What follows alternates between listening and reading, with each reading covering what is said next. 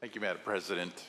SB 901 was a bill that piqued my interest early in the season, early this year. I liked it so much, I went to the Senator of Napa and asked if I could be a co-author.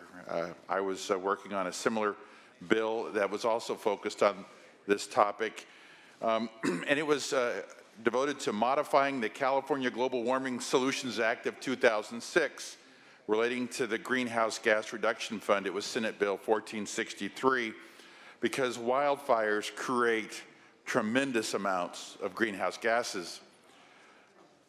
Assembly Bill 32 back in '06 does not address greenhouse gases generated by wildfires. It's a gaping hole in California's wanting to address climate change. Therefore, to be holistic in Sacramento's approach to this concern, SB 1463 required the use of cap-and-trade revenues to harden electronic transmission lines, a cause of many of California's tragic wildfires, and other proactive, preventative initiatives to reduce this fire epidemic.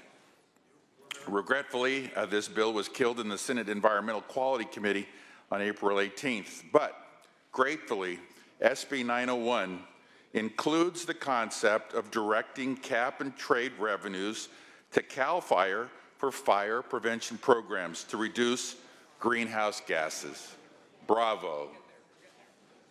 I encourage and I vote on SB 901. Thank you, Madam President.